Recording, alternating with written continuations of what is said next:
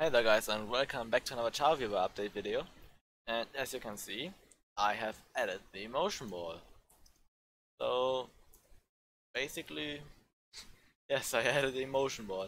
It changes colors according to the Chao solution. It also positions according to the Chao.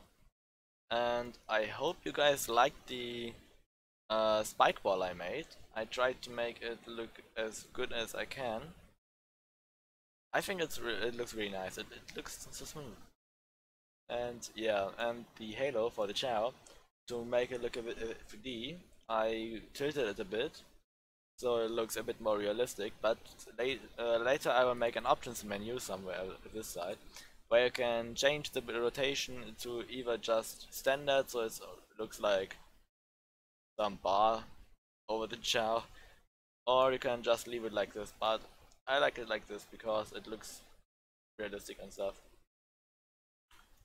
But yeah, that's basically it. The Chao emotion balls change color and stuff. I also yeah, made these Chao, the Chaos Chao. You can change them to monotone now and change their color too. Stuff.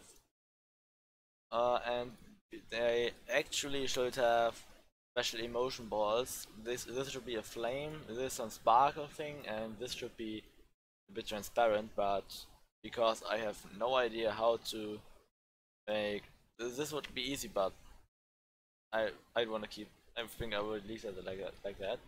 It would be too difficult to change the transparency again. And for this, I have no idea how to build in the animations, so I will just leave them just like those. But I hope that everything looks good like this.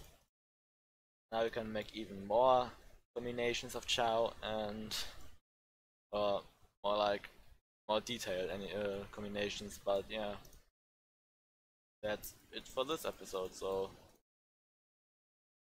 I hope you guys like it. See you in the next video. Bye!